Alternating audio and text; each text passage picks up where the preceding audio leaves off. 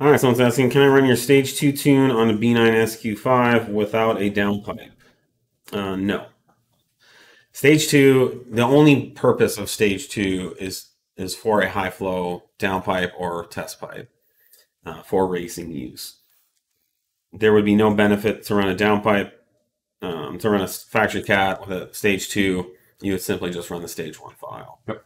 And again, we talk about this a lot, but the Stage 1 with an intercooler and intake, it gets you about 80% of the way to Stage 2 power levels. But you know, without compromising the factory emission system on the vehicle. So that's actually a great way to go. And I think for most people, we would just recommend Stage 1 yeah, I mean, with the intercooler and intake. Yeah, 2's only there, like you said, for racing stuff. And yeah, you get darn near everything with an optimized Stage 1 setup. Mm-hmm.